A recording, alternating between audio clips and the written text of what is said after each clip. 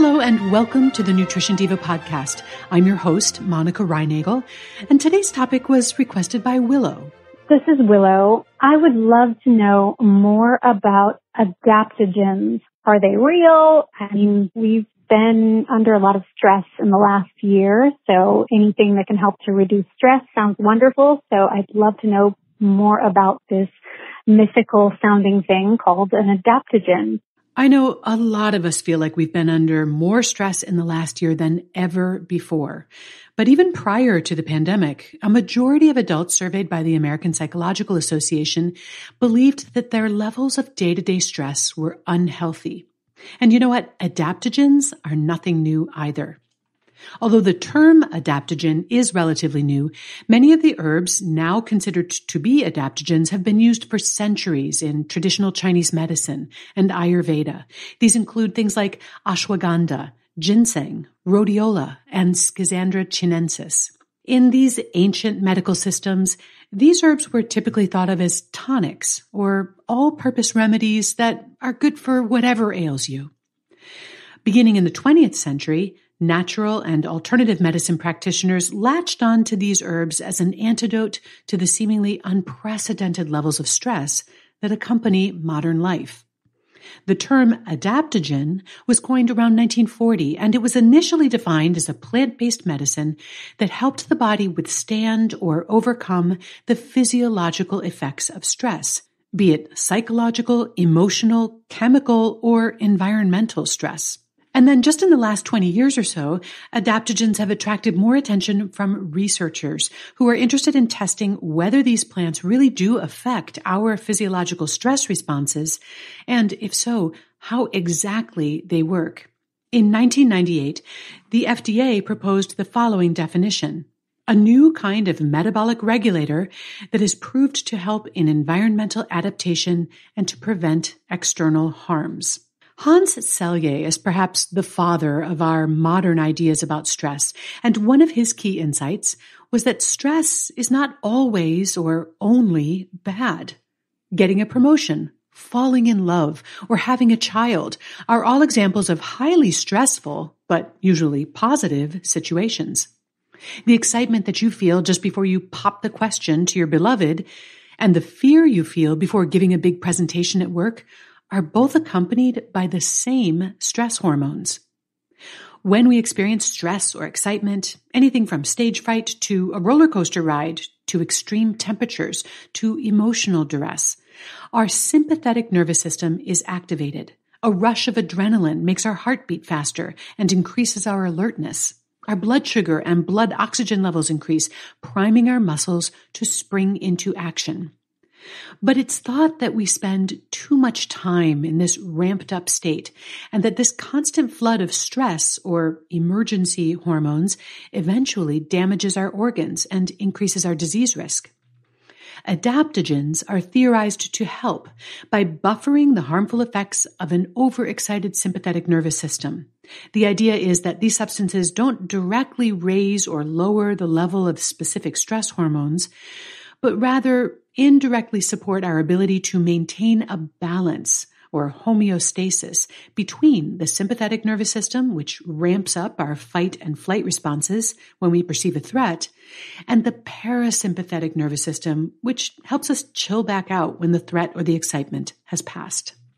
But are our lives really more stressful than our prehistoric ancestors? I mean, the sources of stress have definitely changed, but is a crushing deadline at work or caring for our children or our parents really more stressful than fending for ourselves in the wild? I'm not so sure, but one advantage that our prehistoric ancestors had over us is that at least they weren't stressed out about their stress levels. And indeed, research has shown that stressful events do more physiological damage when we believe that stress is harmful. But if we're primed to see stress as a positive thing, as a challenge, or as excitement, it does far less damage to our bodies. So it's very possible that by taking a tonic that we believe will protect us against stress, we do in fact experience less harm. But it may be our belief and not the substance that's responsible for this. So there's a lot of anecdotal evidence on the effects of adaptogens, and controlled studies are what can help us distinguish biological effects from psychological ones.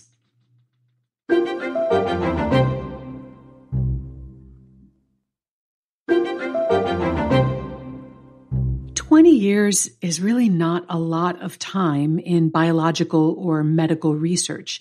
And although the number of studies has increased dramatically, the science on adaptogens is still in its preliminary stage.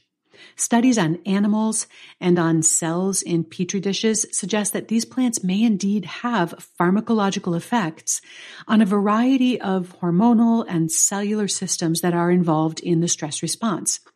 The problem is there's a real lack of well-controlled studies on the impact of adaptogens on actual humans experiencing actual stress over time. Do they really change how everyday stress impacts our organs? Do they reduce stress-related symptoms or lower our disease risk? We just don't know yet. There is still a lot to learn about how these plants work in our bodies, what situations they would be best suited for, which dosages and combinations of substances would be most effective, and importantly, whether there are any safety concerns or unwanted side effects. In the meantime, I think there's a lot we can do to mitigate the harmful effects of stress. And here are a few ideas. Number one, start by not stressing about how stressed you are. It's not helping. Instead, remind yourself that stress is just part of life and that we can actually use it to fuel more creative and productive action. Number two, identify and remove optional sources of stress. It's definitely worth it to do an audit of the things in your life that you regularly feel stressed by to see which ones could be reduced, removed, or avoided. Often, the most effective stress management technique we can learn is the ability to say no. Number three, don't compound the problem with coping mechanisms that just create more stress. For example, a lot of people that I work with tell me that stress causes them to overeat and that one of the primary sources of stress in their lives is the fact that they are overweight.